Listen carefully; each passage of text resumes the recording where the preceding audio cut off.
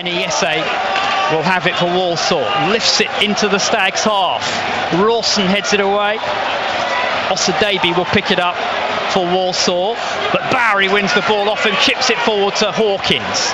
Hawkins lays it down to Bowery. Bowery on the right touchline, inside to Charsley. Bowery again on the right. Bowery into the area, forward to Charsley. Charsley shoots. Oh, another goal, Bowery! Charsley! A brilliant finish from a tight angle on the right-hand side. Fed the ball by Jordan Bowery, and Harry Charsley fires past the keeper. What a fantastic finish!